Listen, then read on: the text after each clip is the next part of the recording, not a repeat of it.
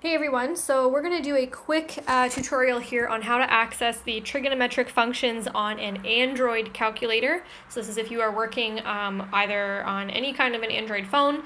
For example, I'm working on a Google Pixel. As you can see here, we do not have any trig functions on our home screen, so you actually have to open up our sliding blue bar here in order to access them. And there you can see sin, cos, and tan, sine, cosine, and tangent.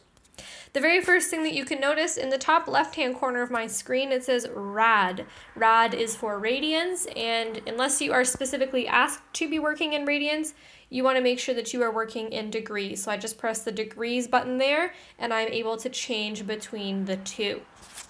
I have my sine as well as my cosine and my tan, and if I want to do sine, as you can see, it opens up a bracket for me.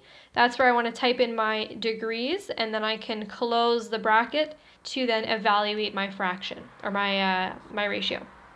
We can do the same thing for cosine and tan. As you see, it opens up a bracket. Let's do cosine of 90. That gives us 0, okay? And it would be the exact same thing if you were working with tan. Now, if you need to find the inverse, in order to find the inverse functions, we are going to press the INV. INV. I'll turn it off so you can see that happen again. INV. That gives me sine inverse, cosine inverse, and tan inverse. And so I can select those once again. I can do tan inverse, and I can do tan inverse of anything. Let's just do 0.5. And we have our answer right there.